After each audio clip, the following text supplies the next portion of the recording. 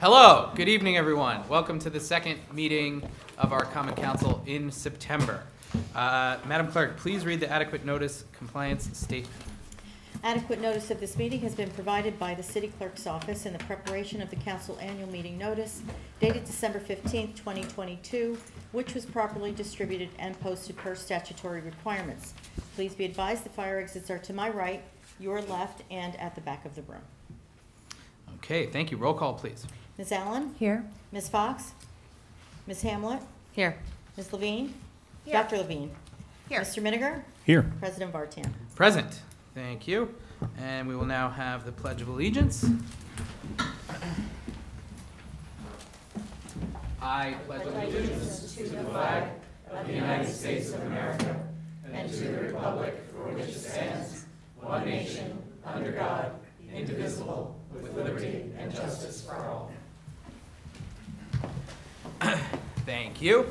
Madam Clerk, please read the explanatory notes regarding closed session and hearings and comments. A closed session meeting as authorized by state statute was announced and held prior to the start of this meeting, and the known items for discussion were listed on the published closed session agenda. Please be advised that council meetings are broadcast live on Comcast Channel 36 and Verizon Channel 30 and rebroadcast on Thursdays and Saturdays on HTTV on Comcast 36 and Verizon 33. When invited to speak, please come to the lectern, clearly state your name and address, spell your last name, and speak into the podium microphone so that your comments can be understood by all and properly recorded. Whenever an audience or council member reads from a prepared statement, please give or email a copy to the City Clerk's office at cityclerk@cityofsummit.org. To help facilitate an orderly meeting and to permit all to be heard, speakers are asked to limit their comments to approximately 3 minutes or so in length. Unless you are using an electronic device to follow meeting agenda or need it for emergency contact purposes, please turn it off. Thank you.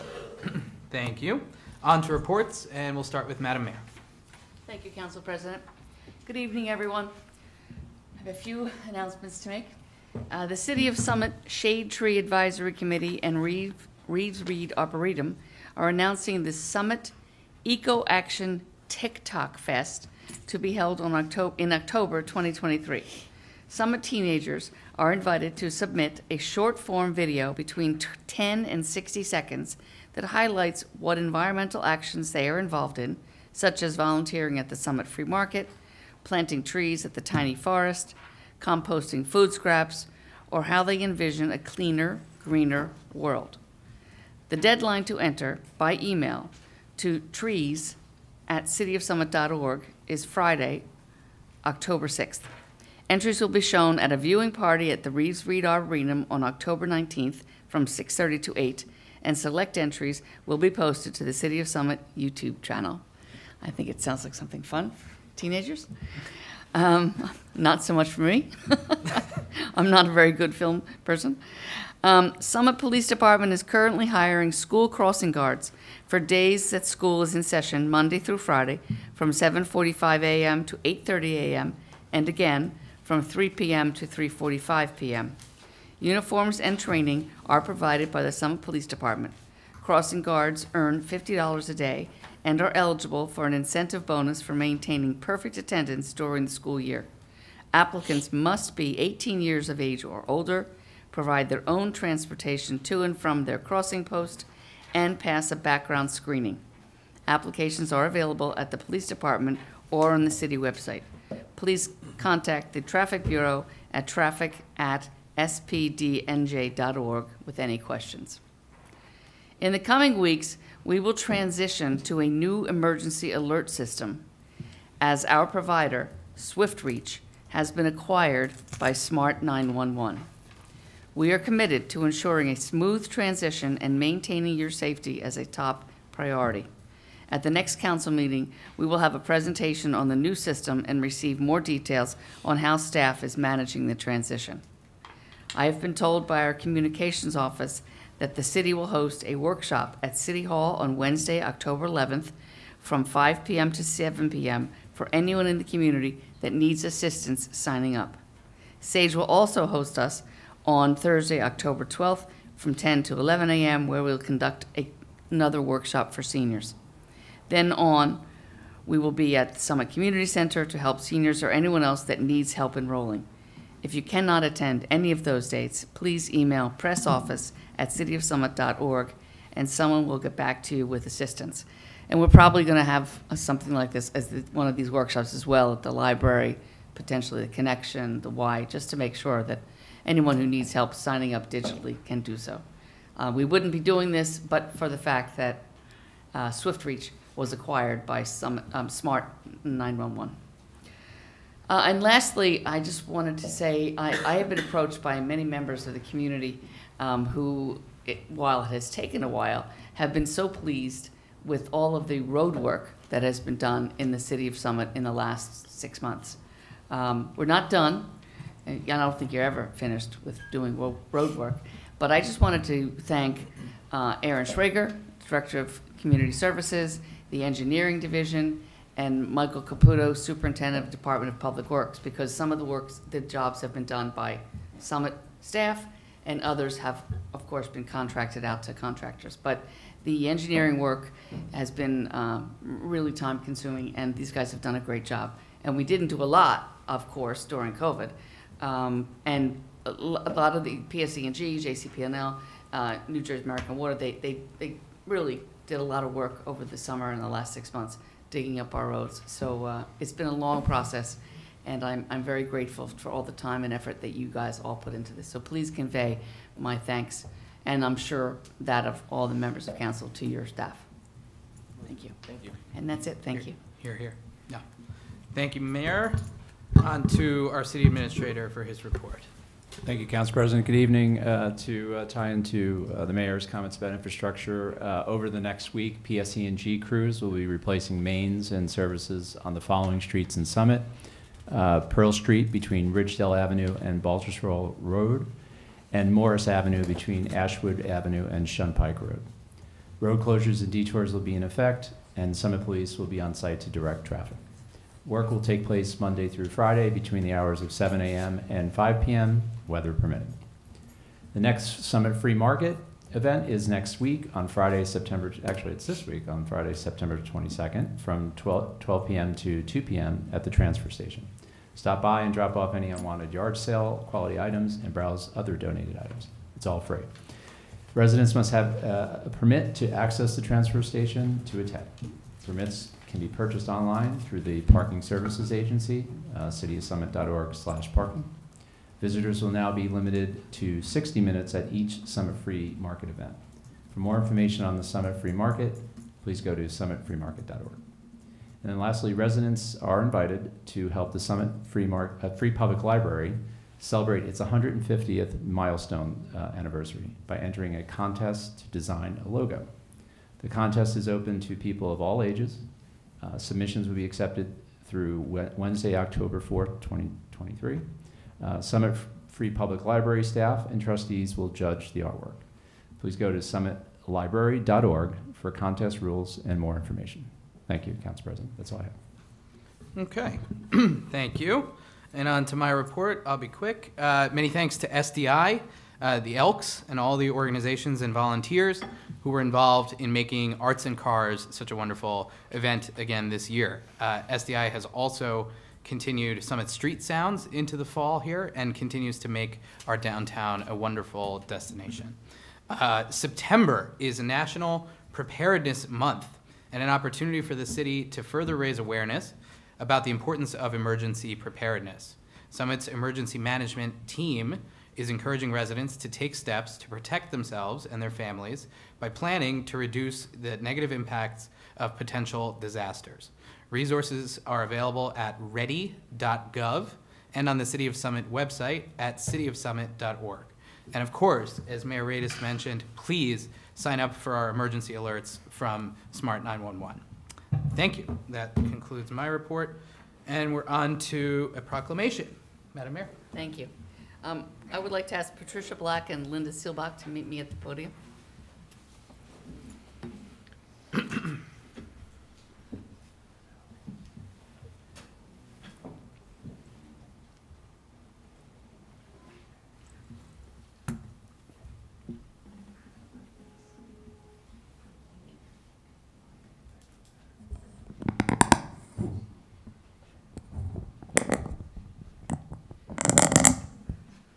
right. Whereas September 17, 2023 marks the 236th anniversary of the drafting of the Constitution of the United States of America by the Constitutional Convention, and whereas it is fitting and proper to accord official recognition to this magnificent document and its memorable anniversary, and to the patriotic celebrations which will commemorate the occasion, and whereas Public Law 915 guarantees the issuing of a proclamation each year by the President of the United States of America designating September 17th to September 23rd as Constitution Week. Now therefore, I, Nora Radis, Mayor of the City of Summit, do hereby proclaim September 17th to September 23, 2023 as Constitution Week, and ask our citizens to reaffirm the ideals of the framers of the Constitution had in 1787 by vigilantly protecting the freedoms guaranteed to us through this guardian of our liberties, remembering that lost rights may never be regained. In witness whereof, I have hereunto set my hand and caused the seal of the City of Summit to be affixed this 19th day of September in the year 2023. Thank you. Would you like to say a few words? Would you like to say a few words? No. Okay. Oh, thank you. Let's have a picture.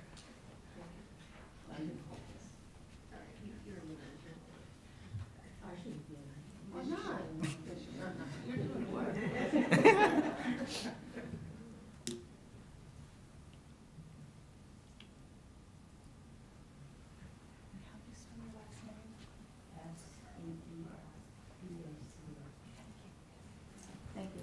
Thank you very much for your work. Would you like this to? Yes, thank you. Thank you. Okay. Well, thank you. We are now moving on to a marathon of ordinances for hearing, and we're going to kick it off with our city clerk.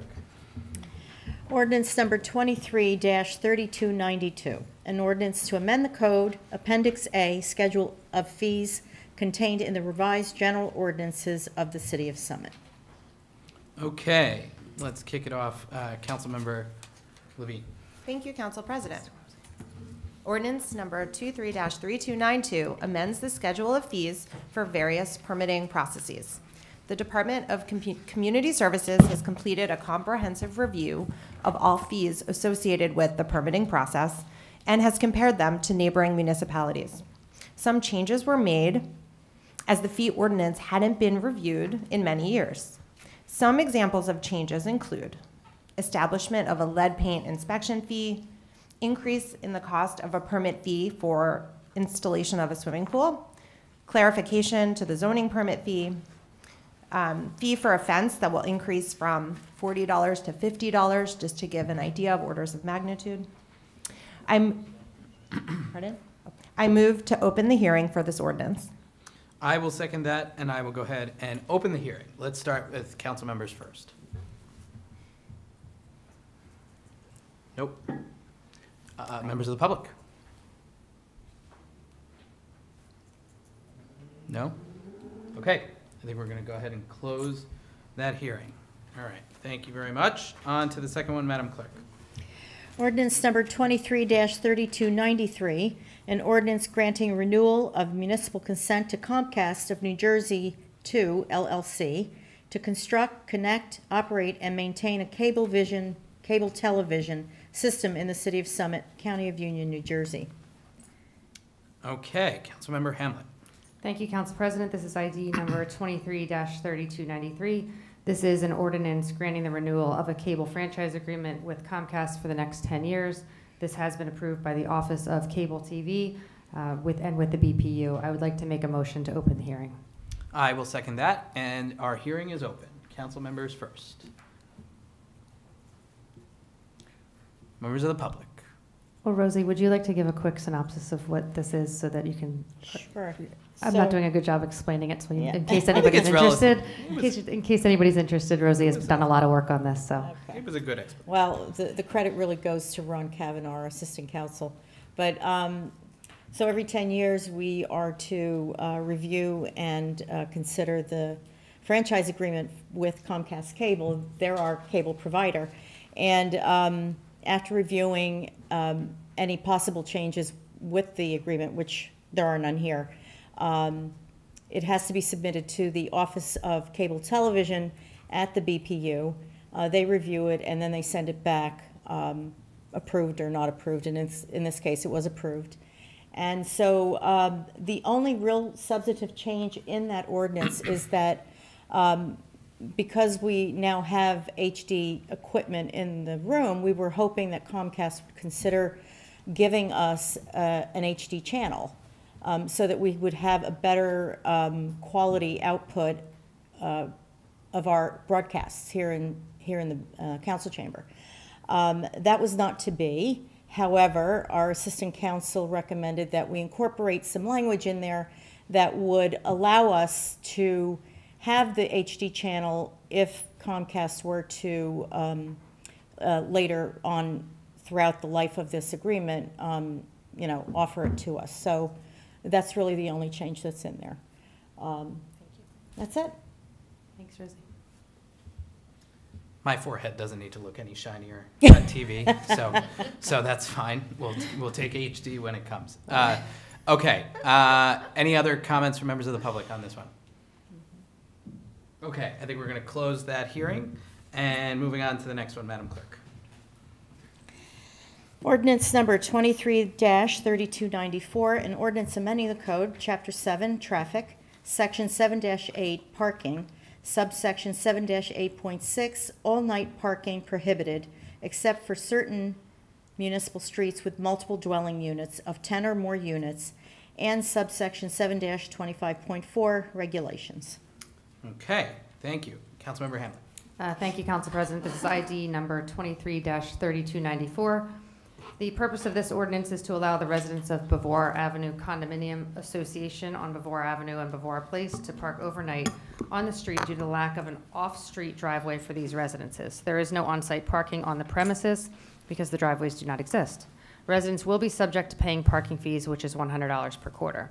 After careful consideration and review by the city solicitor, we are requesting that the residents of strictly Bavor Avenue Condo Association be able to park on Bavor Avenue and Bavor Place overnight from the hours of 3 p.m. until 8 a.m. after prepaying, as I just mentioned, the normal overnight rates for overnight parking. I would like to make a motion to move the hearing. And I second. Okay, the hearing is open. Comments from members of council?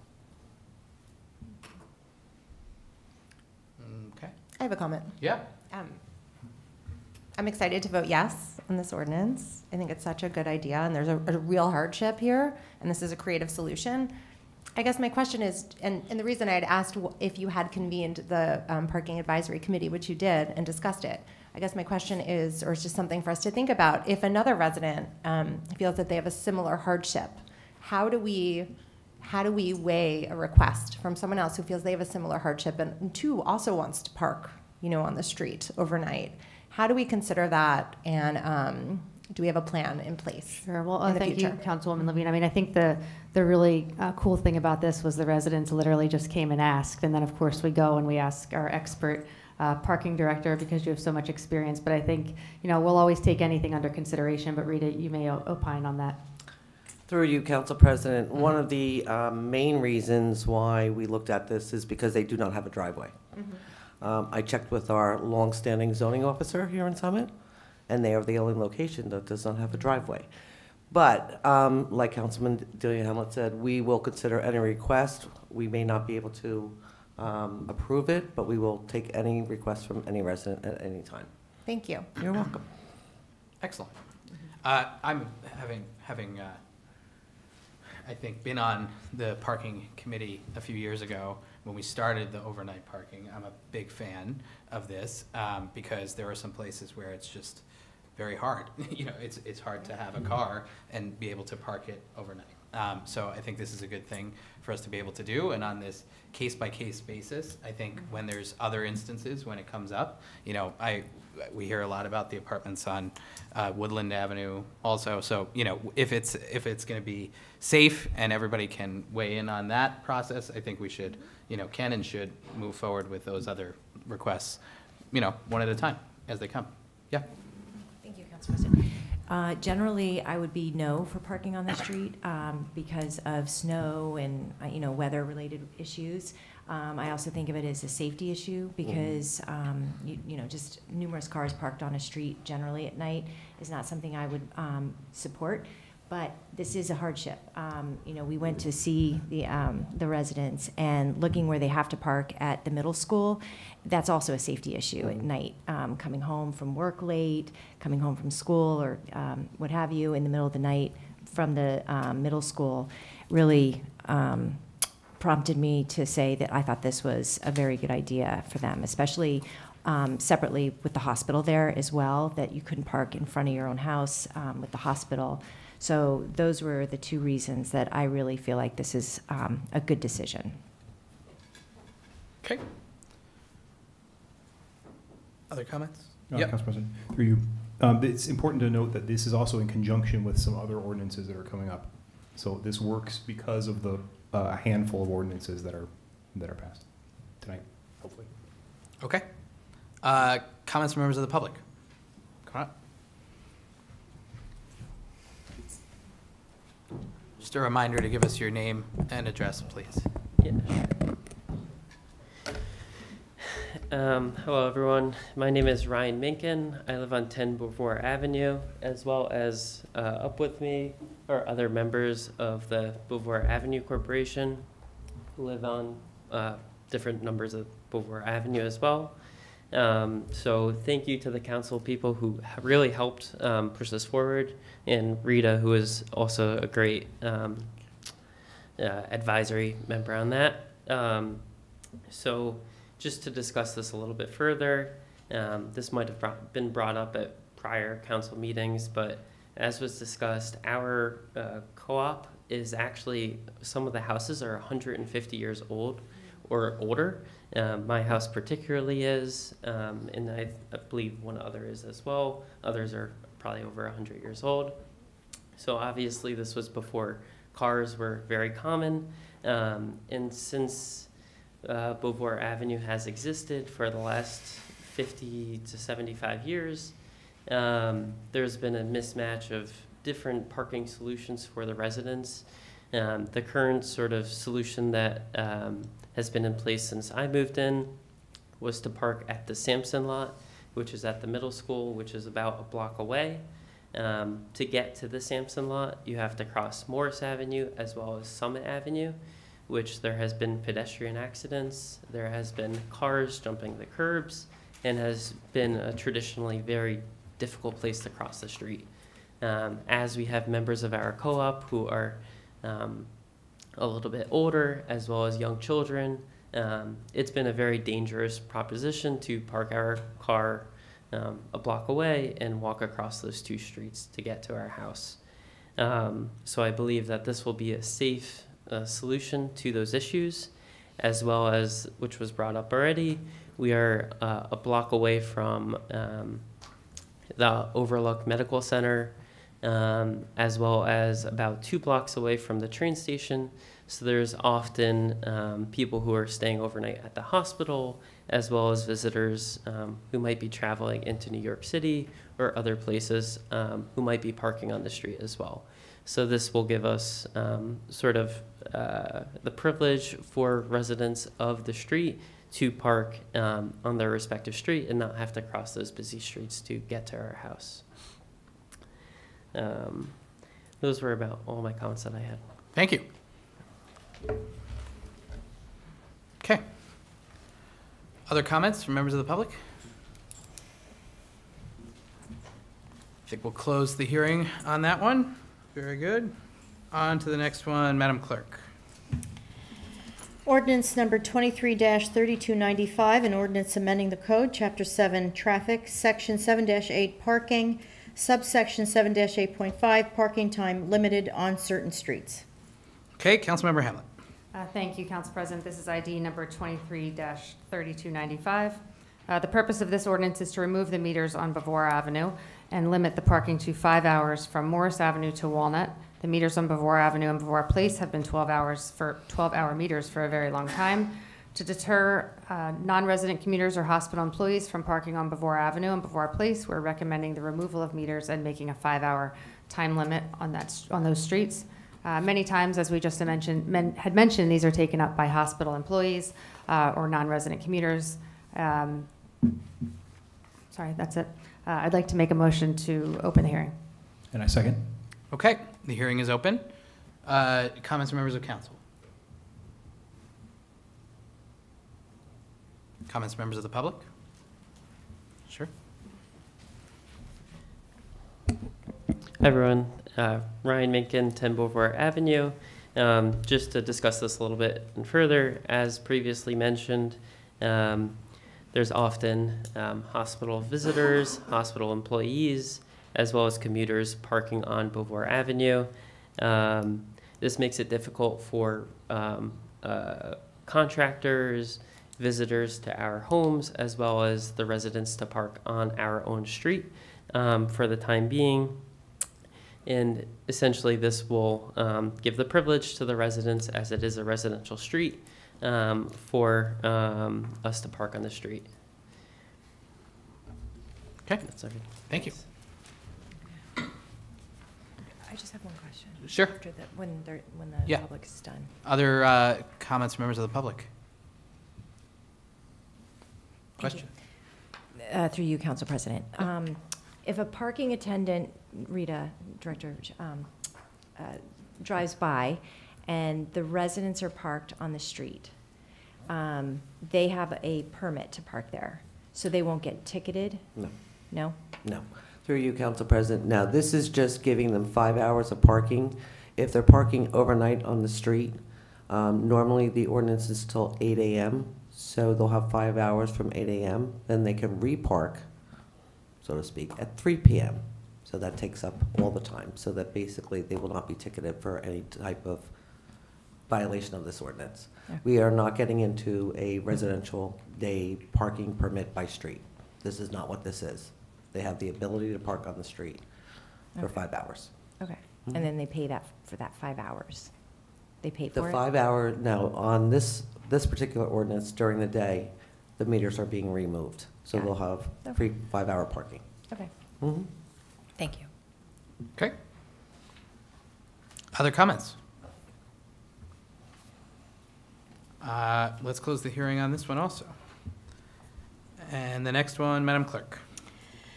Ordinance number 23-3296, an ordinance amending the code, Chapter 7, Traffic, Section 7-8, Parking, subsection 7-8.5, parking time limited on certain streets. Okay, thank you. Councilmember Hamlin. Thank you, Council President. This is ID number 23-3296. The purpose of this ordinance is to change the parking time on the north side, Walnut Street, between Beauvoir Place and Broad Street from 12 hours to 3 hours. And the meters on Beauvoir and Beauvoir Place have been 12 hours for a very long time. And based on the same discussions that we just had, I'd like to make a motion to open the hearing. And I second. Okay, the hearing is open. Comments from members of council? Yes.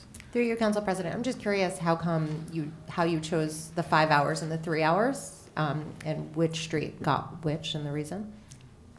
Yep. Through you, Council Yep, please. President. Before Avenue, we're again trying to accommodate these residents and other residents on the street. With Walnut Street, there are a lot of industrial companies in the area, and a lot of their employees, because it's just convenient, park there. So that's why we didn't leave it at 5 hours, because part-time employees could take up those spots. Hospital employees or even hospital visitors can take up those spots. So we brought it down to 3 hours. And also, Walnut Street has many multi-dwelling units. So in fairness, we kept it at 3 hours so that there could be more turnover for all the residents on that street as well. Thank you. You're welcome. And not to give the impression we're anti people visiting the hospital, right? They have a new, they have a brand new parking garage, and there's a lot more space there. So the hope would be employees and visitors are parking on the hospital property rather than on the street. Correct. Yes, very good. Other comments, members of council? Comments from members of the public? Okay, let's close that one. Last ordinance for hearing, Madam Clerk. Ordinance number 23-3297, an ordinance amending the code, Chapter 7, Traffic, Section 7-8, Parking, Subsection 7-8.5, Parking Time Limited on certain streets. Okay, thank you. Councilmember Hamlet. Thank you, Council President. This is ID number 23-3297. The purpose of this ordinance is to establish 3-hour parking time limit on the north side of Euclid Avenue between Beechwood Road and Maple Street. Can we pull a visual up of this, or did we? Is it? I guess we don't have to. For those of you who don't know, right outside of Lincoln Hubbard, on the other side of the apartments, we are establishing this area. Typically, there are 4 cars that can park at this area, so we're limiting that to 2 spaces. I think that this is really going to help with traffic around that Lincoln Hubbard area. And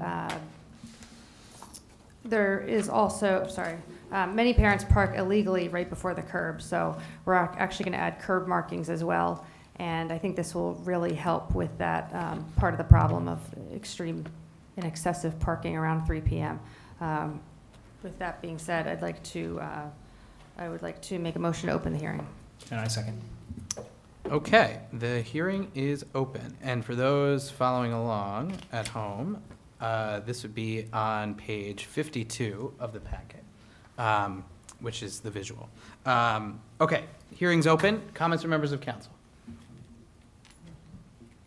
I just have a question because I didn't ask Rita yet. Sorry, Rita. Rita, when will this be, once this is passed, when will, I know I call you every day because there's 4 cars lined up on that corner every day. When can we get Chief Zagorski to enforce this if it's passed?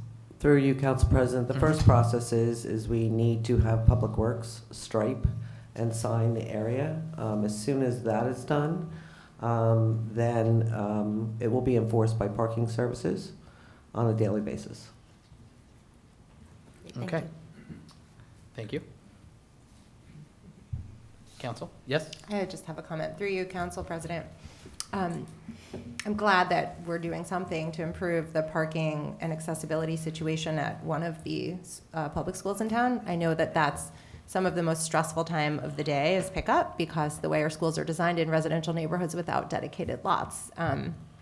We know what that looks like. And also, as far as outreach that we get as council people, we hear quite a bit from neighbors and residents about what they perceive as safety concerns around pickup time. So I'm glad this is being addressed. It feels like we're moving it from four spots that are not legal. Is that right? Like 4 non-spots down to 2 legal spots. Is that what this is doing? That's correct. Great. So that's good. I'm just hopeful that, having had children go through Lincoln Hubbard, that there are more also other creative ways we can keep working on to help make the parking situation there feel a little easier at times. But this is a good step. Thank you. If I can just add, Yep. It's a very dangerous curve currently with the 4 vehicles there, and that's the main focus, is if we remove 2 of the vehicles, it'll help and prevent a head-on collision. That sounds like a good plan. Yeah, and also the sight lines are massively obstructed from this 4-car. I see it every day, and it's an accident waiting to happen. But so it'll definitely improve that visibility around that curve. So. Okay. Comments from members of the public? All right. Let's close that hearing. All right, we're on to ordinances for final consideration. These are going to sound familiar. Let's start with the first one, Madam Clerk. Ordinance number 23-3292, an ordinance to amend the code, Appendix A, Schedule of Fees, contained in the revised general ordinances of the City of Summit. All right, Councilmember Levine. Thank you, Council President. Ordinance number 23-3292 amends the schedule of fees for various permitting processes. As we just had our hearing for this ordinance, I'd like to move to enact this ordinance. Okay, and I will second that. Can we have a roll call vote, please? Ms. Allen? Aye. Ms. Hamlet? Aye. Dr. Levine? Aye. Mr. Miniger? Aye. President Vartan? Aye, and the motion carries. Thank you. On to the next one. Madam Clerk. Ordinance number 23-3293, an ordinance granting renewal of the municipal consent to Comcast of New Jersey, Roman numeral 2, LLC, to construct, connect, operate, and maintain a cable television system in the City of Summit, County of Union, New Jersey. Okay, Councilmember Hamlet. Thank you, Council President. This is ID 2332-93, an ordinance granting the renewal of cable franchise agreement with Comcast for the next 10 years that has been approved by the Office of Cable and also the BPU. Having just closed this hearing a moment ago, I would like to move this ordinance for final adoption. Okay, I will second that, and let's have a roll call vote, please. Ms. Allen? Aye. Ms. Hamlet? Aye. Dr. Levine? Aye. Mr. Miniger? Aye. President Vartan? Aye, and the motion carries. Thank you. On to the next one, Madam Clerk.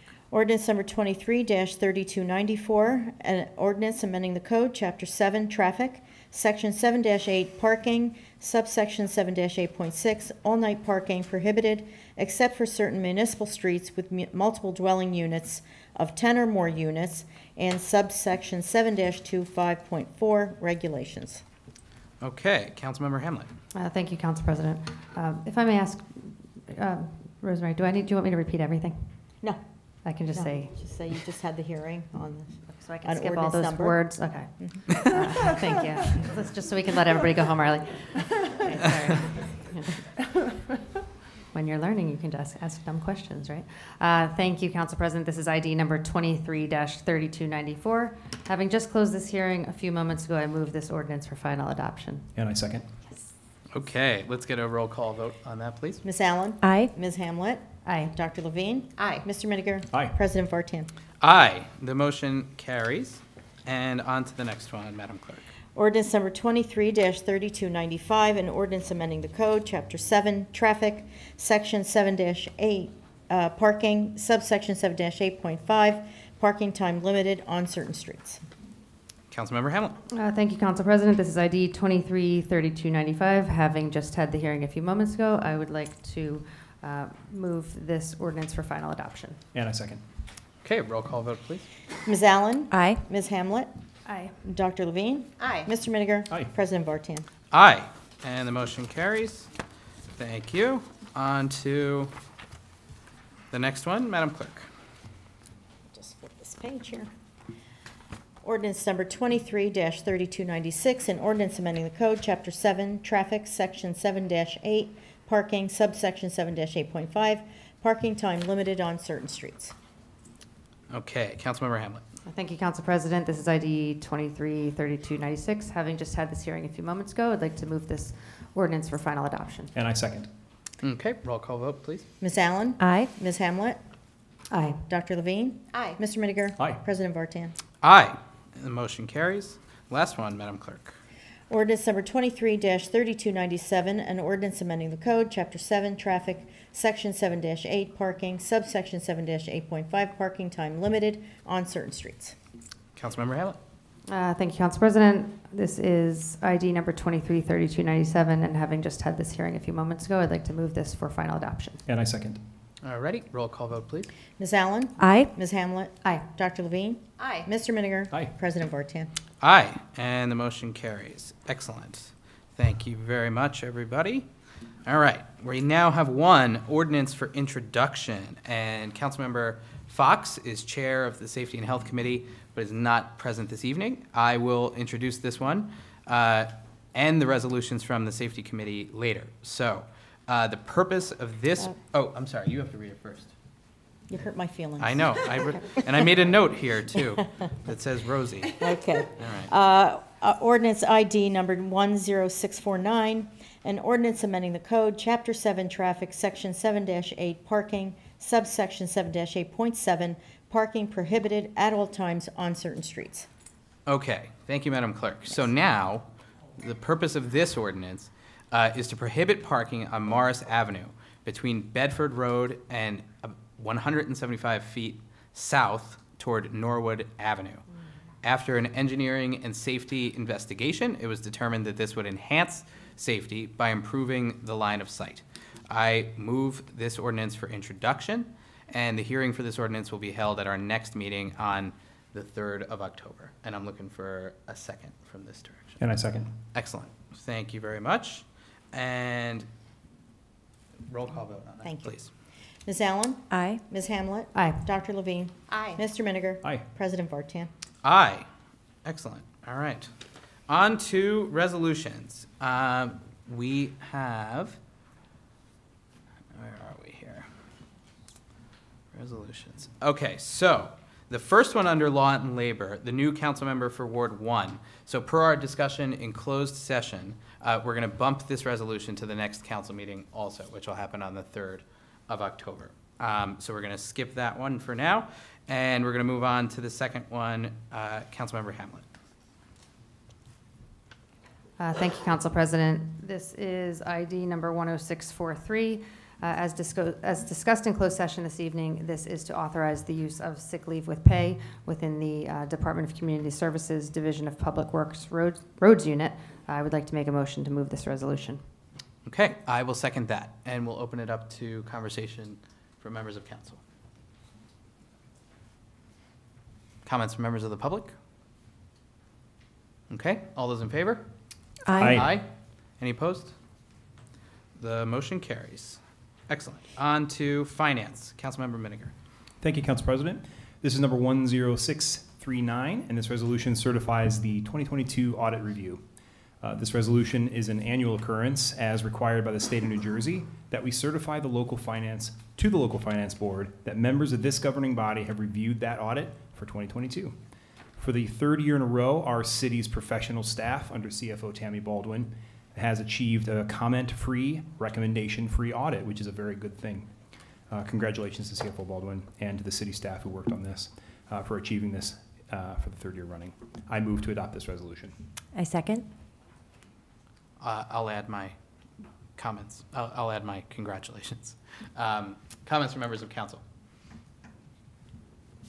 Yeah. I'd just like to say congratulations as well. True professional, Tammy. Congratulations. Comments? Yeah, Sorry. I just want to say thank you, Tammy. Sure. You're amazing. Comments from members of the public? Yes.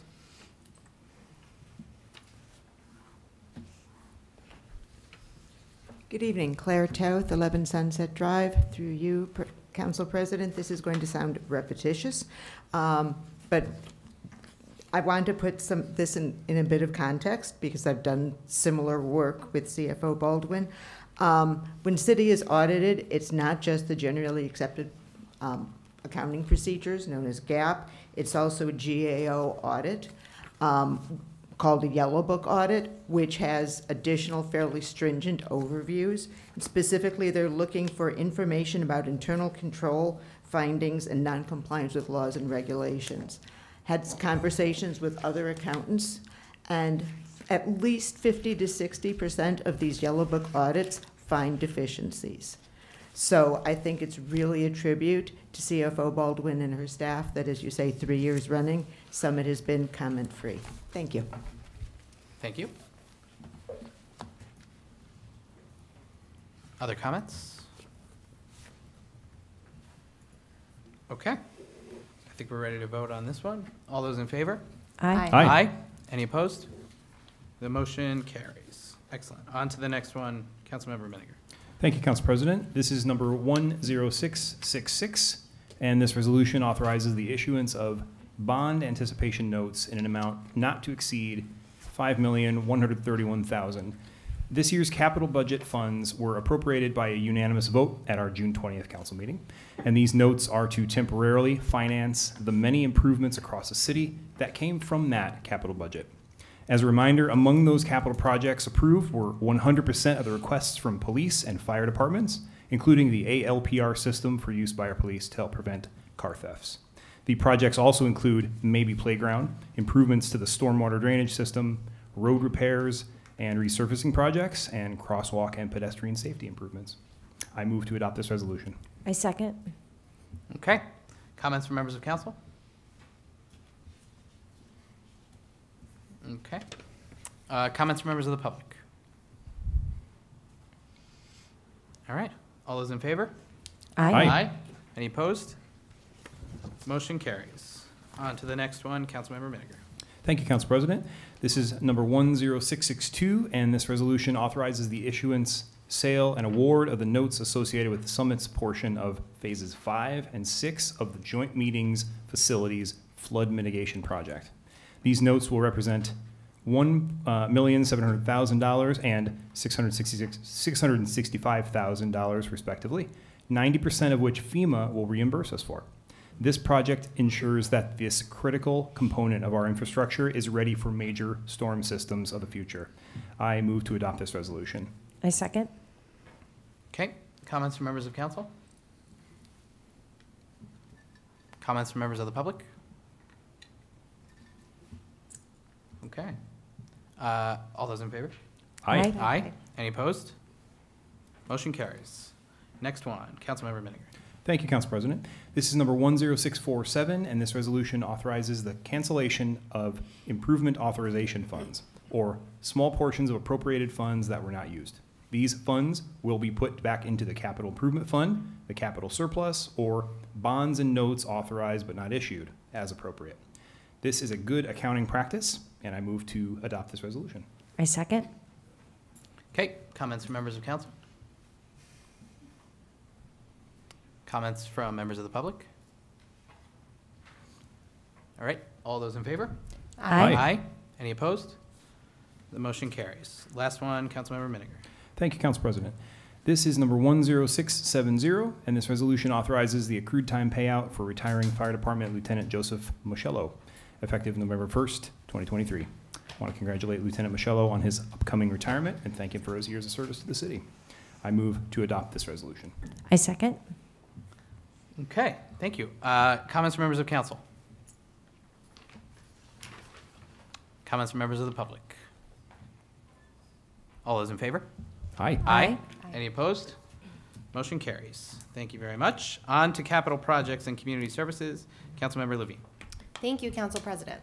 Resolution number 10650 authorizes an emergency contract to make structural repairs to the Division of Public Works Parks Building.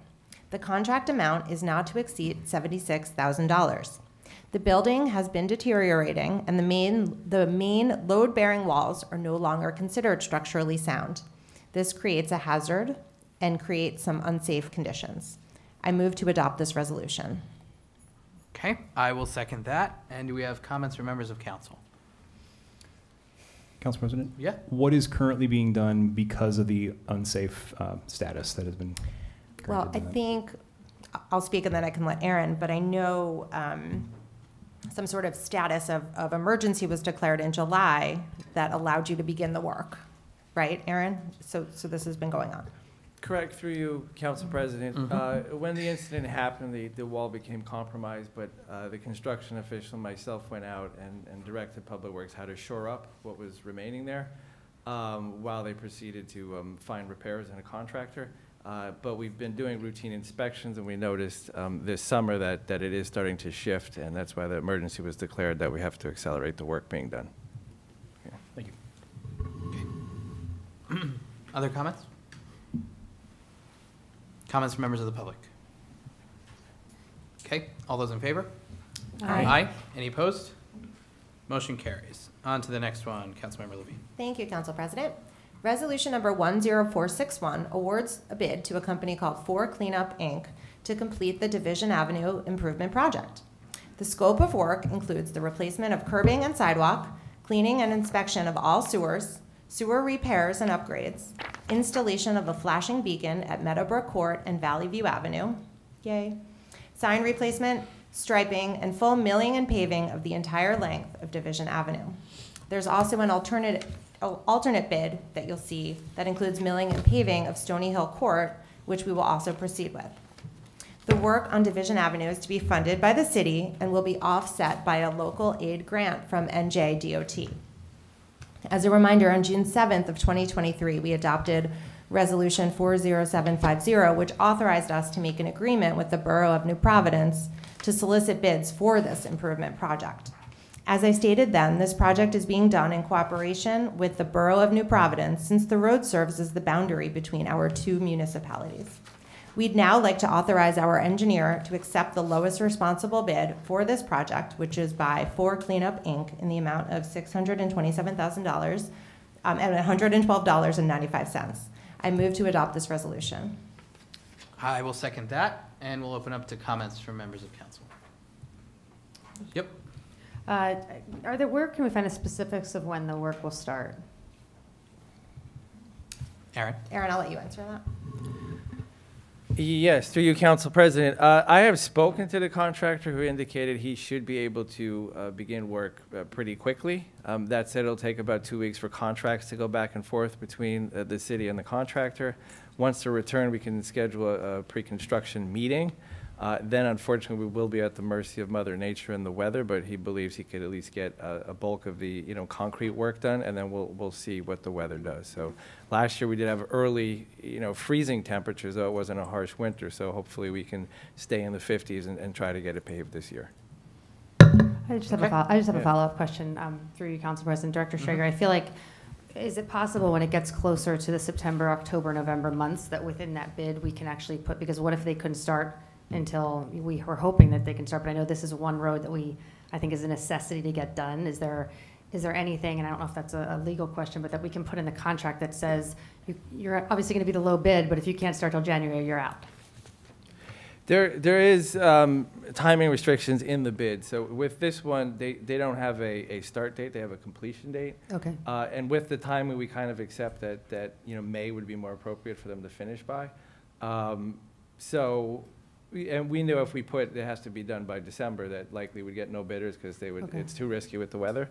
So it is up to Mother Nature and the weather, but it won't be, they will not do work such as what happened on Summit Avenue and Morris Avenue. So if they do a little bit of their work, it will not make the road worse than it is. I mean, there'll be a few spots that there might be patches, but it's not like we'll let them mill and then not pave this year. Like we would hold milling and paving to do it once, so. Thank you. When we spoke about it in committee, the intent is to pave this year. Yeah. And let's hope that Mother Nature cooperates. Yep. Yeah, so I just wanted to say I'm excited that this is on our agenda tonight because, and I want to give you and Tammy credit because 2 towns and a grant has gone to paying for this road. So I think that is an amazing feat. So thank you for what you've done. I'm hoping that it gets paved before December. What I heard you say, Aaron, is if it doesn't get paved, you would do patchwork where it's needed in the meantime? Yeah, so if the contractor starts, anything they do will be patched to be safe and can accommodate for the winter. If we see that the contractor won't get done, we will have Public Works go out and make necessary repairs to keep it as smooth as possible for the winter.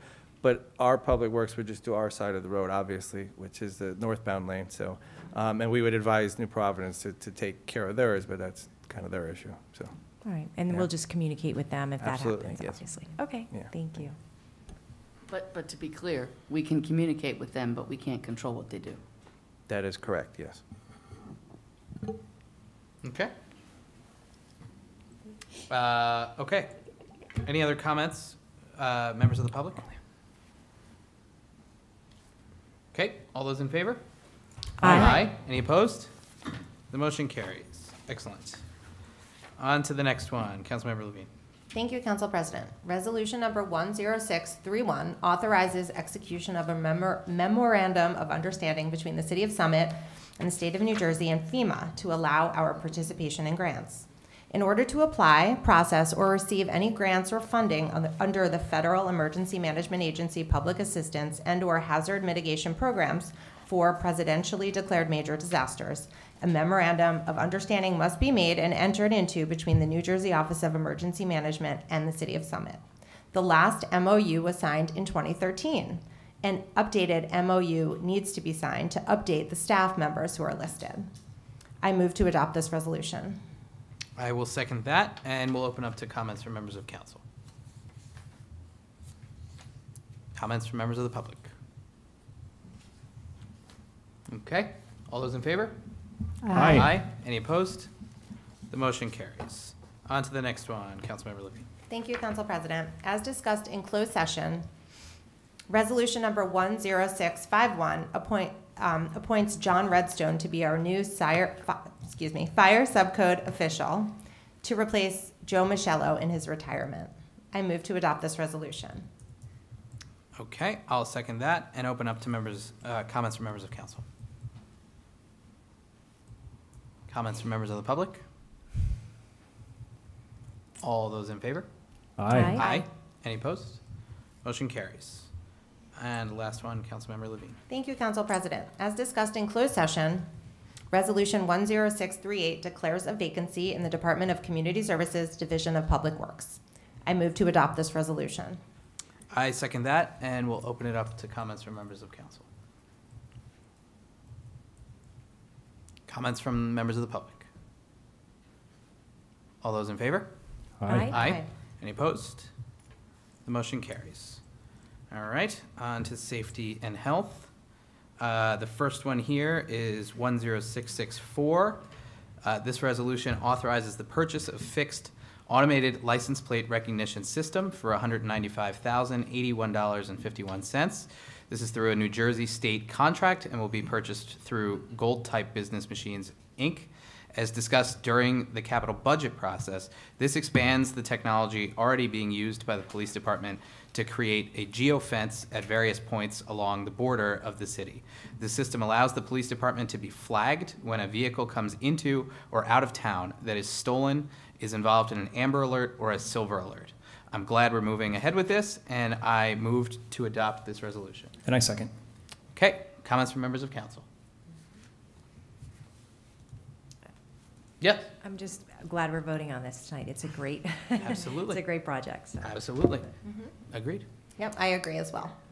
Yep. Yes, very Oh, yeah. excited. We don't have to vote now, right? Comments from members of the public? Okay, all those in favor?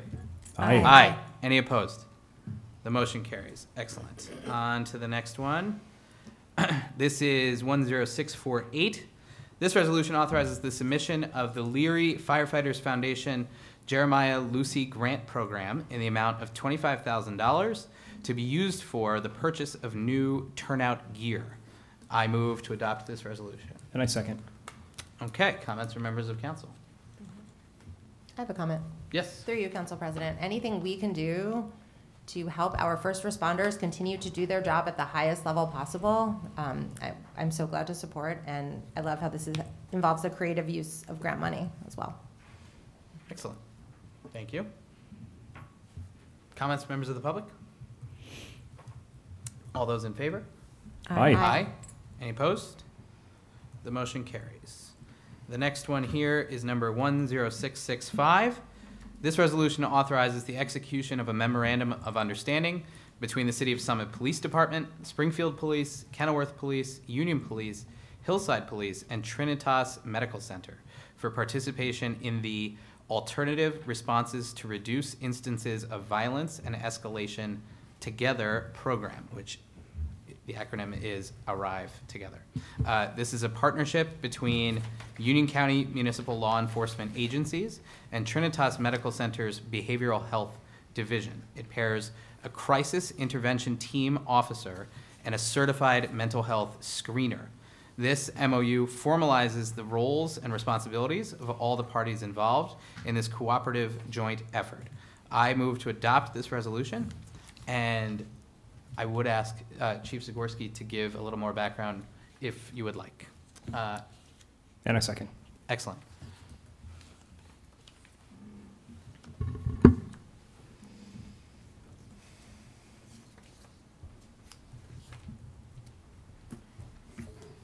Good evening. You guys are flying tonight, so I don't want to take up too much more of your time.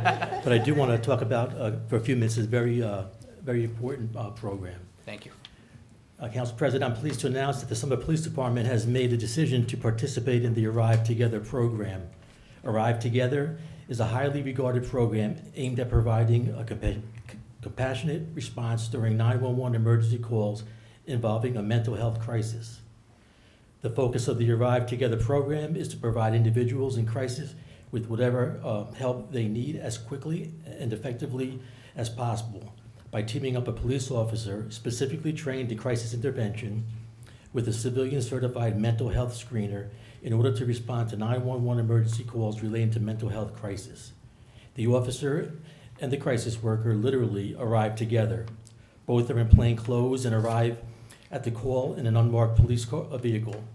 During the encounter, the mental health screener takes the lead. This focused approach both supports the individual facing a mental health crisis and protects the responding officers. The intention is to get the person in crisis the proper help they need as quickly as possible, while also preventing escalation and facilitating any necessary de-escalation. This program is critically important. Nationally, half the incidents of use of force by police that is done at calls involving mental illness.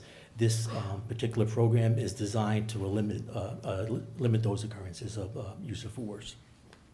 Another very important component of this program is that when not responding to calls for service, the Arrive Together team will perform follow-up work and proactively visit individuals in the community who would benefit from such an outreach program. The Arrive Together program was initially launched by the New Jersey State Police in December of 2021 in Cumberland County. Shortly thereafter, the Union County Prosecutor's Office initiated an Arrive Together pilot program using a small number of police agencies in Union County with the long-term goal of eventually implementing the program countywide. This evening, I'm pleased to announce that before the end of this year, every law enforcement agency in Union County will be participating in this very important program. If I could just have a couple minutes just to give you the logistics of the program, how it's going to roll out. Please. As I indicated before, each police department would designate an officer to the team to team up with a mental health service provider screener from Trinitas Medical Center. The officer that's designated, officers that are designated for this assignment must receive specialized crisis intervention team training. The crisis intervention team training is an extensive 40-hour training component. Going back a few years, maybe 5 years ago, when Union County introduced the CIT, the Crisis Intervention Team training, they mandated that 30% of each police department in Union County's uniform patrol division, they wanted 30% of those officers to be trained in this crisis intervention training. Tonight, I'm proud to stand here to report that the Summit Police Department took that training to a different level. As of this date, 70% of our uniform patrol division is trained in this specialized training.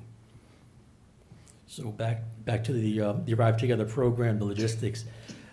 Presently, the program, the operation hour of the program is set for Monday through Friday from 12 p.m. to 8 p.m. These time frames were picked for this program because studies show that a majority of the mental health incidents involving the police happening during this time frame. I was actually curious. I ran our numbers here in Summit. Typically, the Summit Police Department responds to anywhere between 75 and 100 of these calls a year. Over a 3-year period, I looked into this and did a time analysis, and a little more than 55% of our calls happen in this time frame that they pick, so they know what they're doing. Under the direction of the Union County Prosecutor's Office, all Union County agencies will be participating. The county will subdivide the county into 3 sections. First will be Arrive Team West, second section will be Arrive Team East, and the third section will be Arrive Team North. Each team will consist of a specific number of police departments tasked with providing cross-jurisdiction response of the Arrive Together initiative within their respective team members' jurisdiction. The Summit Police Department, as the Council President indicated, that we're going to be part of the North Arrive team. And that's going to consist of Union Police Department, Springfield Police Department, Kenilworth Police Department, Hillside Police Department, and Kane University Police Department. Each team coordinates a monthly coverage schedule which consists of staffing and scheduling needs of the participating agencies. For instance, smaller municipalities rotate coverage for their assigned day of the week, so those municipalities can fully participate in the Arrive program without staffing needs overburdening the agencies. So basically, what they're saying is that when we do this schedule, the amount of time that each jurisdiction takes over as the primary responding unit will depend on the side of each agency and their call volume. The Summit Police Department has agreed to provide coverage for 2 to 4 days per month.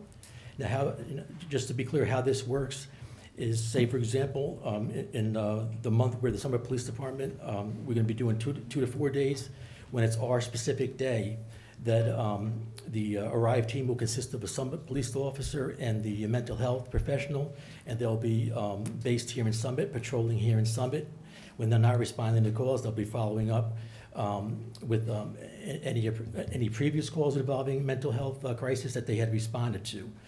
But they will also be responding on this coverage day to those jurisdictions that I mentioned that are in the northern team.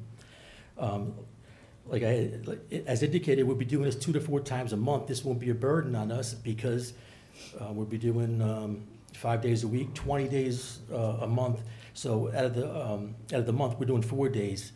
So the other what did I say? 16 days. Thing. The other 16 days will be benefiting from the other jurisdictions providing this service. So, for example, on the other 16 days when we're not providing the service, we get a mental health crisis call here in Summit. Our initial responding units will go to the call. Once they determine what it is, they will call out for the on-call jurisdiction and they'll respond to our call. It shouldn't take more than 20 minutes to have that officer arrive, and that's considerably less time than it does when we call out a non-call screener. And also, too, those other 16 days, when we call the screener to come to Summit, it frees up our officer that would, multiple officers that would normally be required to, invest a lot of time on that very important call. Now, those other 16 days, the team will arrive, and once they stabilize, our officers can clear. Is there any questions? Excellent. Well, thank you, Chief. This program sounds like it'll be tremendously helpful.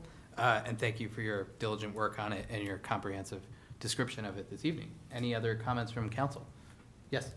I just wanted to clarify. Thank you for that. I think this is a fantastic program. It sounds like. So, my first question is, so the worker, the behavioral worker, is not a police officer. No, it's from Trinitas Medical Center. Okay, and we will have that person 2 to 4 times a month.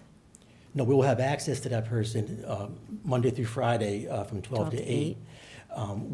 That person will be in our town patrolling 2 to 4 times a month with a Summit police officer. In the car? In the car. Okay. But the other 16 days when they're not here in Summit, when we do get a call that we need them, we call them and they respond from the jurisdiction that they're patrolling in. So they're available to us Monday through Friday at 12 to 8 p.m. Okay, and so say they're in Kenilworth, Right. and there's a call, and you call that individual, they'll drive to Summit?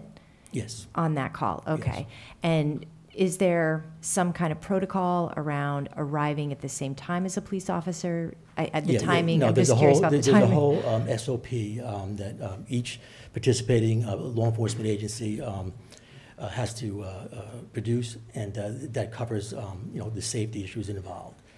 The civilian mental health person won't be allowed to go in until we stabilize the scene. Okay, and I assume they have several people at Trinitas versus just one person. Is it someone that's rotating with everybody? Like, do they have rotational? I don't know, provided? how they're going to schedule that. But there's a pool of them, but for the most part, Okay. you're going to be working with, a pool of the same individuals. So they're going to become familiar, with the cases that, because, quite frequently, we have to deal with the same people over and over again. So these mental health professionals, and also the officers from other towns, will learn, when we go to other towns, we'll become familiar with the people that they deal with and vice versa. And do they have to go on the call with the CIT trained officers, or does that, so if you have a mental health, I'm assuming a call comes in, you guys decide that it's a mental health issue on that call, right? You do a screening of some sort? When the call comes in, we will respond as normal with our uniform patrol. Once we stabilize the scene and determine it's a mental health crisis that would require the expertise of the arrive team will be called. Okay. Okay. I think this is great. Thank you. Thank you. Other comments? Yep. Just a couple quick comments, Chief. I don't know if you mentioned, I was looking at the pilot data from the initial, I think there was 350 cases. So if anybody wants to look at the pilot data from that, it's actually pretty impressive when you look at the drastically reducing the use of force in having these folks out. The one thing I would want to mention is, if we haven't done it yet, I would just recommend that we coordinate with Bridges, because I think it's going to be really important that they are included in this conversation as well. Just as mental health, obviously, I just think that might be an important. I know we're going out for a lot of mental health calls for our unhoused individuals as well, so maybe that would be helpful. Also, too, when the response, the arrive team arrives to a specific call, we use the same reporting module that we use for use of force, benchmark analytics. Each call, they're going to enter specific data for the call, so that data could be. It could be tracked, and it could be, you coordinate with other mental health experts as well. That's great. Thank you. Yep. Yep. Thank you, through you, Council President. I always knew there was a heavy clinical burden on what you do in law enforcement, but to hear you quantify it, it's actually quite stunning. And I think this is a wonderful program. I'm glad to have learned about it and excited to see how it can improve outcomes here in this population. So I mean, Summit Police Department has always been, I think, ahead of the curve in responding to mental health crisis type calls with our training. This is only going to make us better. And, yeah. Agreed. Thank you, Chief. And also, Council President, if I can, with the memorandum of understanding, I had indicated that there's the one section where there's 3 options, A, B, and C. Yep. What should be checked off is program option A, specifically co-responder program, law enforcement officer and the mental health specialist respond together to emergency service calls and or follow-up visits that relate to behavioral health crisis. If we could add that in there. Excellent. Okay. Clerk Just will requires a take check note or of an that. X mark. Yep. Okay. Thank you. All right. Comments from members of the public.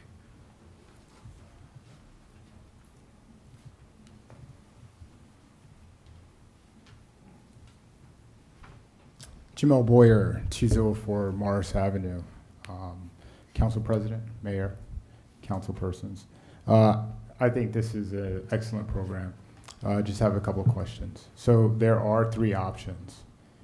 And does the mayor get to look at those options? Did you have a chance to? No, I'm not an expert in police activity, but the decision is up to the police chief, not me. Okay, got you. And my other question is, and I think the chief answered it.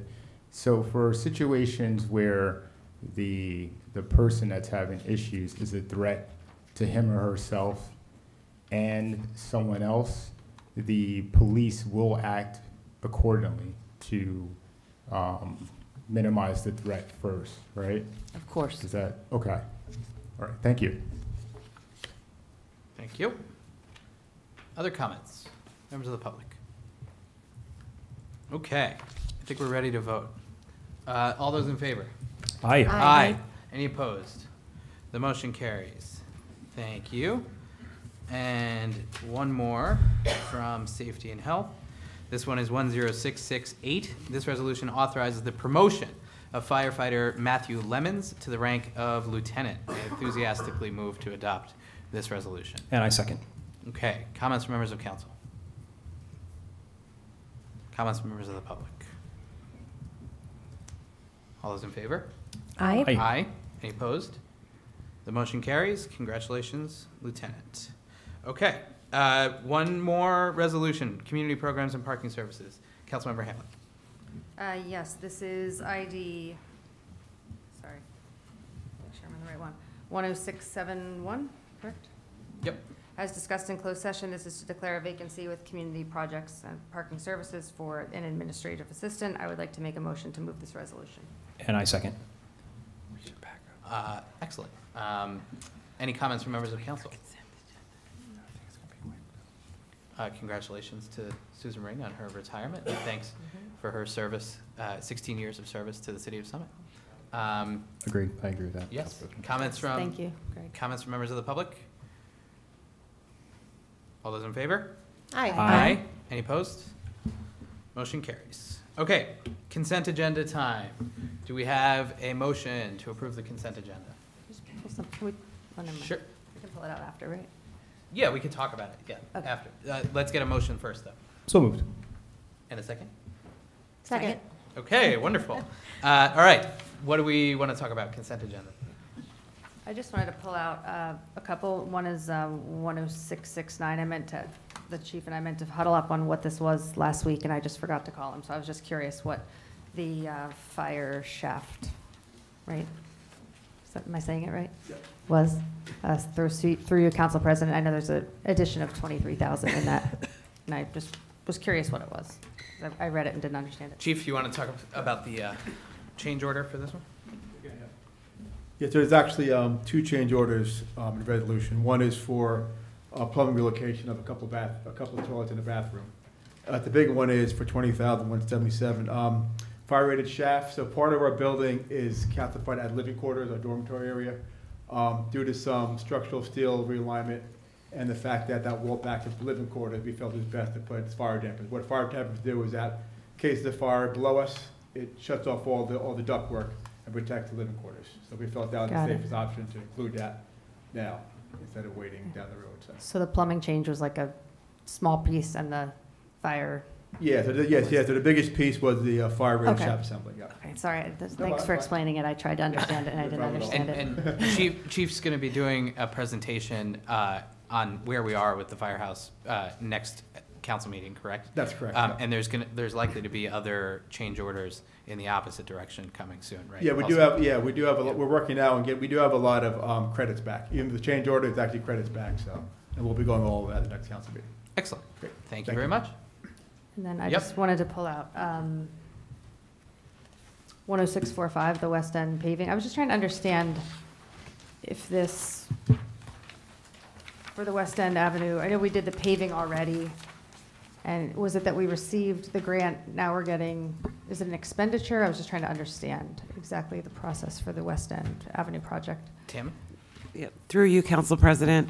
This is usually when we get DOT grants, we get 75% up front, and then when we finish the project, we submit the reimbursement and we get the other 25%. Okay. So this is the other 25%, having completed the work.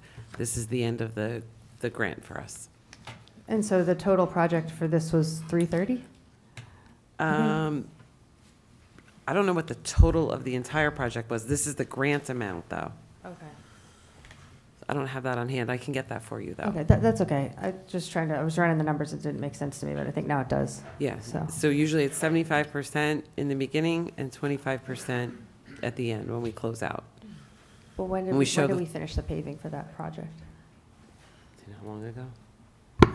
2021, I believe. I guess that's what I was just. I was just curious. I was looking at the timing of it. It didn't make sense to me. No, I could just share that the 75% comes very easy. You just send them the awarding resolution. The 25%, there's so much paperwork and so much back and forth that with that one, especially that overlap with the engineer departing, that it just kind of took longer to get everything together. Okay. Yeah.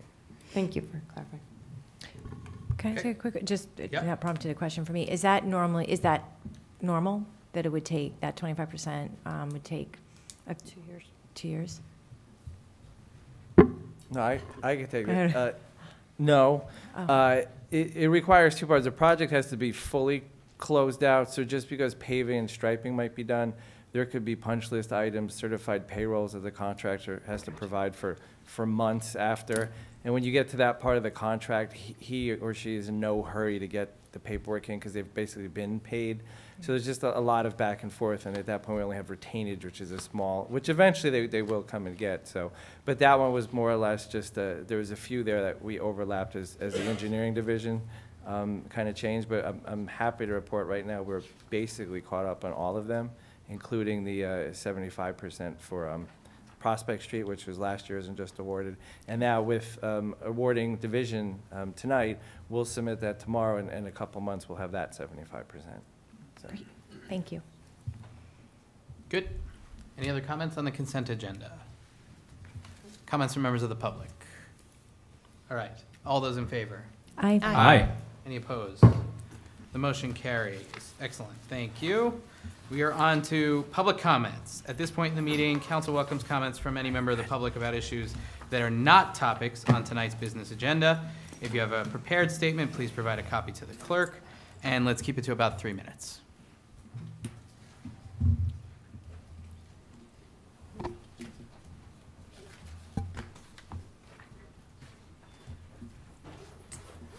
Yes, good evening, Mayor Radist, Council President Bartan, members of Common Council, Jim Bennett, BENNETT, 38 Fairview Avenue.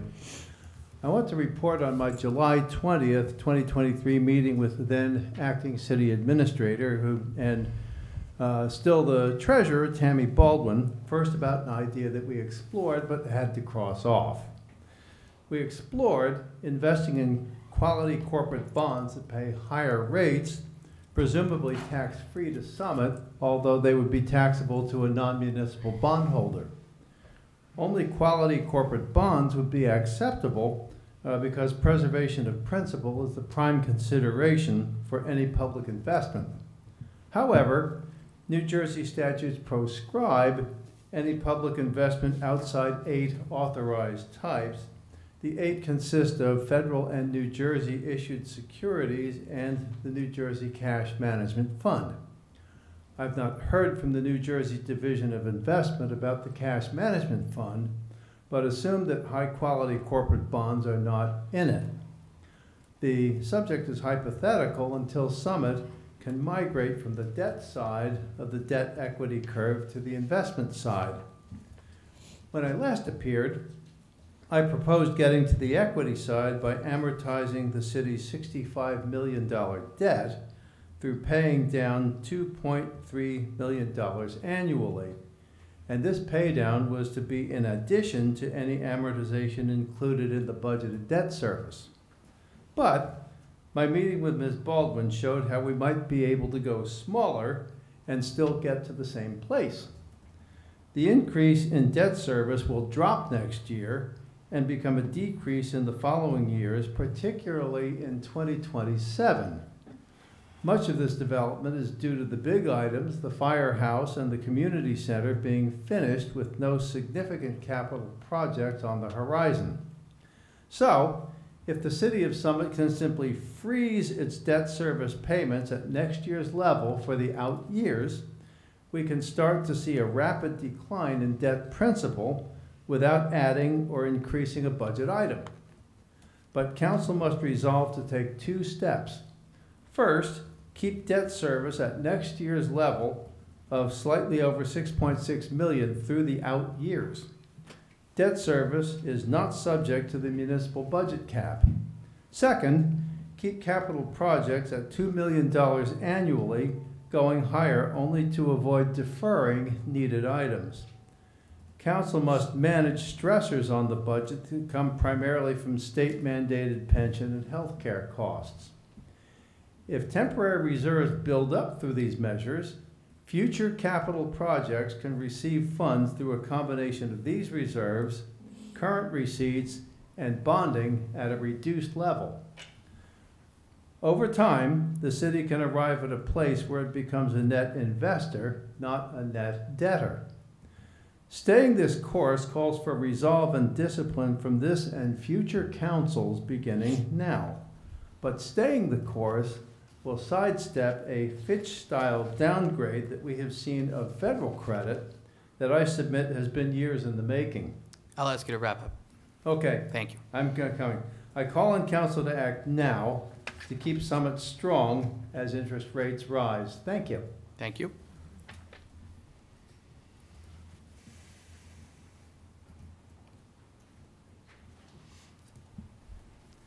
Greg, can I just make a quick comment? Sure. I'd like to say thank you, Mr. Bennett. You always keep us on our toes, and I know that I'll be pinging Mr. Rogers tomorrow and asking him specific questions, but I think really looking at our debt service, especially as the budget meetings come up, is for my colleagues, I think it's a really important task for us to focus on and have conversations on debt service levels, especially with rising interest rates. So I just thank you for your leadership and your interest on this topic, and I know you spent a lot of time on that, so thank you.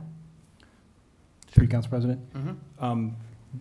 Michael Rogers, how much do we spend annually on road repairs, roughly? It all depends on the given year, Councilman. I'm just trying to think of what we did this year, which was a low amount, an unusually low amount. But I think it's just under $1 million. I don't remember exactly, but that was low. This is a very low budget.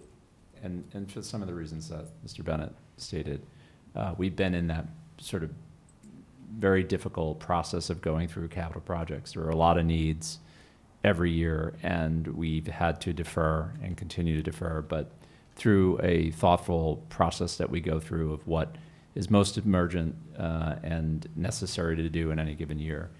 But yes, debt has always been top of mind for me since I started here, and will continue to be the case for all of us in the coming years. So yes, I applaud your interest in it, because not many people like to talk about debt, but I do. And yeah, that's it. But there's a continuing need, and we must always evaluate those needs on an annual basis. So thank you. Can I say that Delia, you will find when you have your conversation with Michael about debt, that he has been beating the drum about debt for the 8 years I have been on council. So, and you know, educating all of us and talking about it and being creative in ways to minimize the impact on the city. So thank you, Mr. Bennett, for your interest. And, you know, not a lot of people are enthusiastic about talking about debt, so I appreciate that. But it's not something that we have just, you know, blithely. It's just suddenly we're thinking, oh, wait, is there debt? We've been talking about this for a long time. I didn't think that, so. No, I know you didn't. Yeah. I'm just explaining to everybody else who's, you know, out in the audience, here and not here. All right, thank you. Hi, Elizabeth Fagan, 27 Hawthorne Place. We heard last council meeting about the upgrades to the AV technology here in council quarters, and I just wanted to say thank you, Rosie, because it sounds like it was a big job for you. Yeah. So well done, congratulations. But I've been knocking on doors and talking to a lot of people around town, and there are people that have asked, does this mean that maybe we'll get hybrid meetings? There are people that are taking the train back from the city. There are people that are, you know, have little kids and can't get babysitters, but still want to participate. So I just am curious if this is this opens the possibility. I know it's been discussed in the past, and I understand that we've talked about the fact that there's some, you know, things that maybe would prevent it. But I just am curious if this might. Well, I would respectfully defer to the city solicitor on hybrid meetings, just because of the structure of them. So, if you have any other questions, though, let's do them up front. No, that's it. Okay. Thank you. I have to push this, right? Push it? No, don't push it. Oh, don't push it. Yeah. A little slow. So hybrid meetings, there's a couple of issues. I don't know anything about technology. You're talking to the wrong person. I can barely turn on my phone. But in terms of hybrid meetings, when you advertise for a hybrid meeting, the one thing that you have to do is if you have a technology failure, and I think there was an evening not too long ago where we had a failure here. If you've advertised for that and that occurs, you have to cancel the meeting. So that's a difficult thing to envision unless we've perfected the technology. I can tell you that most, I don't really know of, I can't really think of any that are doing hybrids. There's a few that are doing hybrids, but most of them now are getting away from that. What they're doing is they're doing live streaming, so people can watch the meeting, whether it's Facebook Live. I think Zoom has a live thing, but they're not doing the participation remotely. That becomes difficult. And it's, again, just because of the technology. The one thing that we did do is we've did try to anticipate the high definition televisions and that. So if Comcast gets approval for that, then maybe we can get that here. But I think that your meetings are scheduled, and it's better for folks to be here. It's very, very difficult if you've been in hybrid meetings. And during the pandemic, it was very, very difficult. There was a lot of problems. The other problem, too, is that if you don't have the proper technology, you can occasionally get, they call it Zoom bombing. And I was at a number of those meetings where, you have people get on and some very inappropriate things are said, usually of a pornographic nature. And you can't control that. So one thing you guys should all know is if you're going to do it, do not put me in charge of any technology, because you will be Zoom bombed. Well, you were about to just be muting yourself for that whole answer. Yeah, exactly. So, Council President, yes. also, I think, Matt, if you could speak to the fact that the state has not provided any guidelines for the safe, conduct of meetings like that. Yeah, the Open Public Meeting Act, there was guidance, emergency guidance that was promulgated when the pandemic hit, and just so boards of ed, counties, municipalities could conduct business and get things done. When they did it, it was interesting. They actually said that you should only be doing necessary business. So, paying bills, approving road projects, etc. They didn't want people doing extraordinary items via Zoom. They have not promulgated any type of guidance, so it's kind of, there's different things that are happening. I can tell you that some boards of ed have passed remote policies for members to appear remotely, but they limit it to 2 or 3 times per year. It's usually due to a pressing business need or a health reason. But again, it becomes very hard because it's difficult for people in the general public. If you're at home watching it and somebody's zooming in, it's hard to have that technology where it's broadcast properly. So, I'm not a huge fan of it. I spent a lot of nights at different meetings, and I can tell you that, in my estimation, the best meeting you can have is a public meeting. I think there's a lot more clarity, and the record's clear. But we'll see what, Thank you. And I'll just add, we are live streaming on YouTube right now Right. through the city's YouTube channel. So May I make a comment when you're done? Sorry? May I make a comment? Sure. I would just like to say, is it possible we could put this in a official discussion action referral? I could probably rattle off, Avalon, New Jersey's doing them, Fairhaven, I'm not sure if they're submitting, but if you just go on right now, I could list probably 8 that are doing them. Is it possible we could just look into it and do a DAR and maybe do some research? Yeah, I think we should have a committee discussion about it, but I think what's relatively clear is that we need better protection from the state legislature, right? That somebody else's failure of their Wi-Fi at their home is not going to cause our entire meeting to be invalidated. So that would be my position on it right now. But yeah, I can just tell you that I've seen more and more public meetings going back to having live comment here in the chambers, but they're streaming the meetings live. So they're no longer, what it used to happen is they would tape them, and then the next day they would run them on, channel 77 Comcast. What's happening right now is there's actually live streaming, so people can get on and watch it. And I can tell you that I've been at a lot of meetings where somebody is watching it, and an issue comes up, and all of a sudden you see the person walk in. Mm-hmm. So, if they're home or they're coming back from, the city or something like that, they do have access and they can participate. The other thing too is you guys do have your comments now at the end, so that people do have an opportunity to come and avail themselves of that. We can look at it. Yeah, I can tell you, all I could do for you is tell you where they're doing it, where they're not doing it. The technology, I am not an expert in that whatsoever. Okay, thank you. So we officially can put this as a DAR? We'll have this go through administrative Great. policies, but yeah. Okay.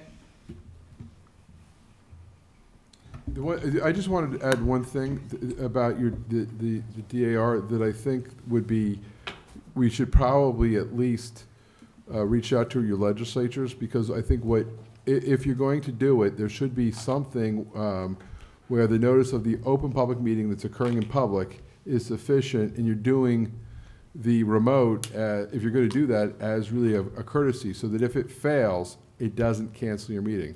Because you guys have bills to pay, and there's a lot of laws, like for example, there's a Prompt Payment Act. So when you have bills, you have to pay them promptly. And if you have a failed meeting, you have to re-advertise it, you could actually put the city at jeopardy. So that's something that I think, if the administrative committee is going to do it, it's something that you should reach out to the state legislatures representing Summit to see if they could do that, at least to give some coverage or an amendment to the Open Public Meeting Act to provide that. Mm-hmm. I will say, Mr. Giacobbe, that the ones that I've seen, at least, they actually have in their introduction that if it's stopped via live stream, the ultimate goal would be here to be in person, but if there is a malfunction, then the priority of order would be here at the meeting. Yeah, the only problem with that those are basically towns just making up the rule. The Open Public Meeting Act is a statutory, it's laid out statutorily what's permitted and what's not, and what's required in terms of notice, et cetera.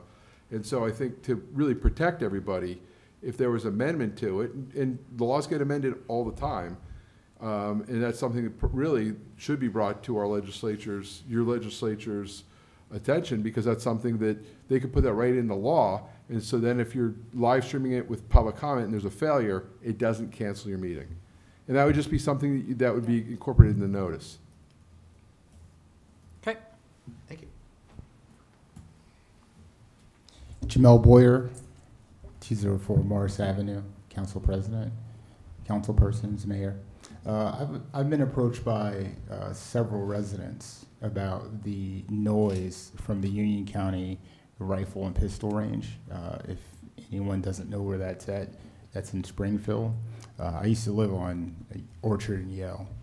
And I just wanted to know, well, when I was living there, that was several years ago, so normally I would hear the firing pretty much like Sundays, Saturday, but it wasn't so frequent. So I'm hearing that it's a constant, it's a constant firing. So I wanted to know if there is anything that we can do about that to reduce the noise in those areas. It seems like a quality of life issue. Thank you. Thank you. And you and the other candidates were all copied in a response from me about that, because I've recently been in touch with the Union County Sheriff, who's responsible for overseeing the operation of the range. And there is, they've gone in the last year or so back from 1 qualification per year during the pandemic to now 2 qualifications per year. So we're hearing more than we would normally hear. And there's a few things going on, which is that it's any of the obvious solutions, like moving it indoors someplace, or putting up sound barriers, or having it not be during business hours, are all things that are not possible for a number of reasons that the sheriff described and that I put into that email that was communicated to people. But what I think is a small piece of progress that we had from a meeting with Jefferson School parents and the sheriff was that the desire of those Jefferson School parents was to not have kids be hearing the sound of gunfire when they are outside during an active shooter drill. Right. So what the sheriff agreed to was to have the principal of Jefferson or the superintendent or both reach out to him when they're going to have active shooter drills, and they will not have any firing at least that whole morning or at least that whole afternoon that they're going to be, it might even be the whole day. I have to check my notes on that, that they're going to be doing that. So that's, I think, a small piece of progress. And the Union County Sheriff is very amenable to meeting and speaking with residents of Summit about this, and he's willing to go into the schools and have an assembly and talk about what the noise is that they're hearing, and he's willing to do really anything that we ask him to do that's reasonable. So that's a brief update on that. But there's more in that email that I sent. Right, I got a copy. Yeah. You copied me on that email. Yeah. And my recollection is that pre-COVID, the shooting range was used not just on weekends, but during the week. And there were several municipalities and organizations that are required to have this training. Oh, yeah. Okay. Absolutely. Lots of Union County agencies, federal agencies, yeah. Council President, Yeah. thank you. I'm glad to hear that the sheriff has been engaged in working on this. I feel like I was actually going to send you an email tomorrow because a resident sent a video with the sound on the, sorry, my back is turned to it, with the sound on the video, and I have to be honest, it feels a bit traumatizing. And to live and back up into that area, and there is an enormous amount of shooting and gun noise, as a quality of life issue, if you're sitting in your backyard and you're listening to it for hours, I think that not doing more is, we should not accept that. And I understand that this has been in place for a long time. They absolutely need to do the training. We support that. But there's a lot of acreage there. And I would say that we absolutely should potentially look at sound barriers of some sort and how that would work. Because when you hear the video, I can't imagine any of us would want to sit. I live there. I hear it every day. Yeah, absolutely. And I get that. And I just want to finish, I'm sorry. Yeah. And having children go in and learn about the noise of gun being fired, I think that's really antithetical to what we discuss as a community. I think it's great that they are they're going into the schools and they're having the children understand what's happening, but I think that is completely against what we've supported, which is the anti-gun discussion at this council. So I just want to say that. Yeah, that was an offer that the sheriff had made. I appreciate not something that's happening yet. I just wanted to be clear about that. Okay. But also, yeah, absolutely. I hear it all the time. And I think, you know, the main challenge of the sound barriers is that they've been proven not really to work at all. So I think there's a lot of options that continue to need to be explored, but this was just a very good first step that takes and is there a time frame? I'm sorry, I just really want to push into this because it seems pretty significant. Is there a time frame that they can't shoot during the day? Like, is there an ordinance that we can put in place? I feel like not doing anything is not going to be an option. But it's not the city of Summit's property. Right. So this is in But it's a noise. It's in Springfield and it's operated by the Union County Sheriff. So you've got the email from me also, right? So we should engage in a longer conversation about that, and we can bring the sheriff in, and we can have a longer conversation about it. Yes. Very good. And just so you're clear, noise is governed by the DEP, and noise ordinances are specific to the municipality. So if this is in Springfield, it would be Springfield, but there are exceptions for law enforcement and things like that. But I think in other places I've been, you work with the sheriff cooperatively, and sometimes they can regulate the time of day it is, and so there's less disruption. You're not going to eliminate it, but less disruption. And you know, just so folks know, the double qualification not only applies to police officers and sheriff's officers, it also applies to retired police officers and all the SROs that are in schools now, which are all retired police officers. They all have to qualify twice a year. So in the qualification, I forget how, I think it's like they have to shoot like 40 or 80 rounds of bullets twice a year just to qualify to carry a gun.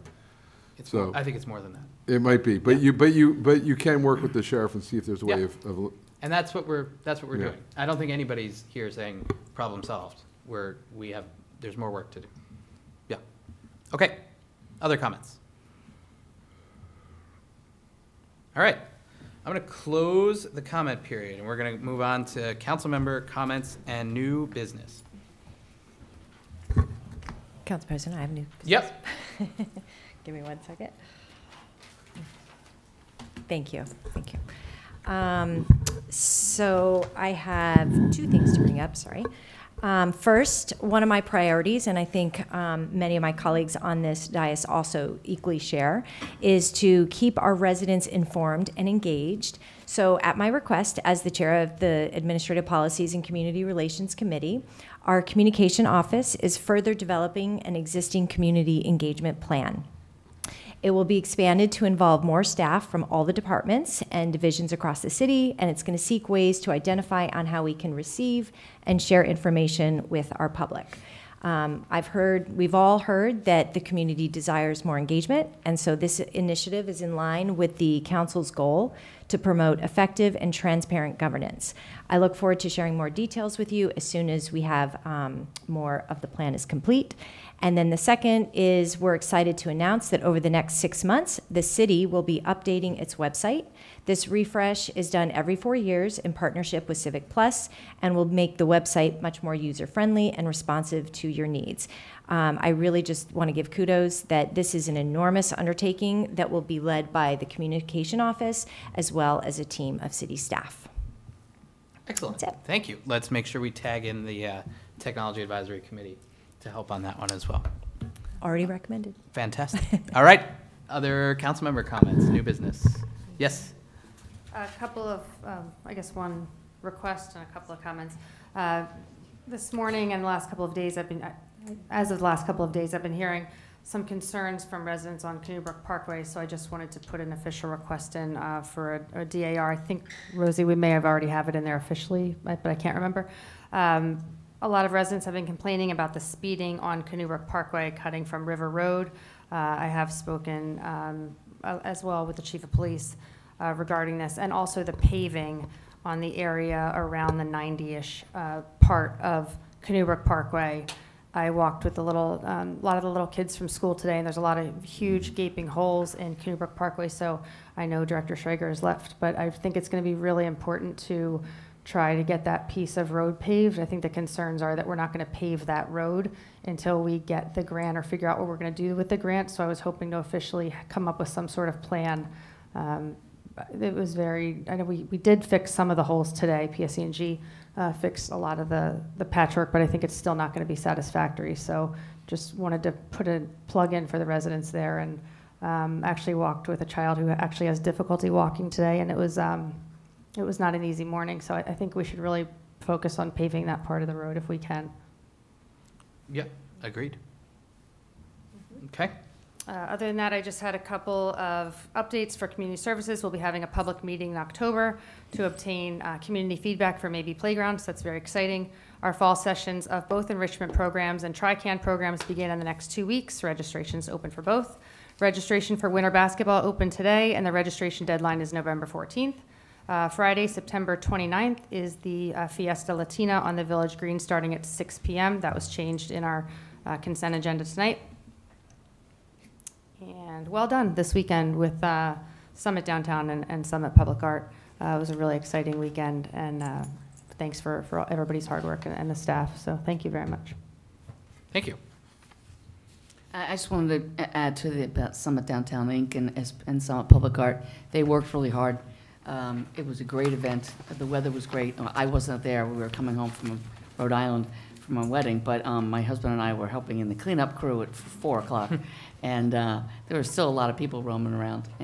But the DPW guys and the Summit Public Art staff and volunteers and SDI worked really hard.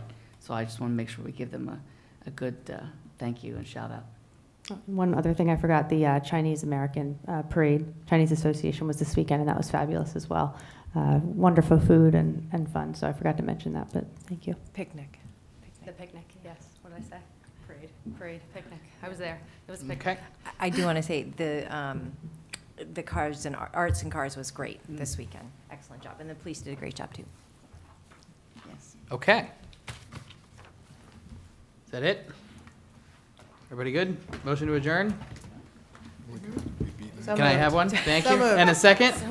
We're so bad at this. Can I get a second? Second. You can't second yourself? Oh. Who's the she second? said no, James said. Oh, okay. All right. All those in favor? Aye. All right. Any opposed? We're adjourned. Thank you.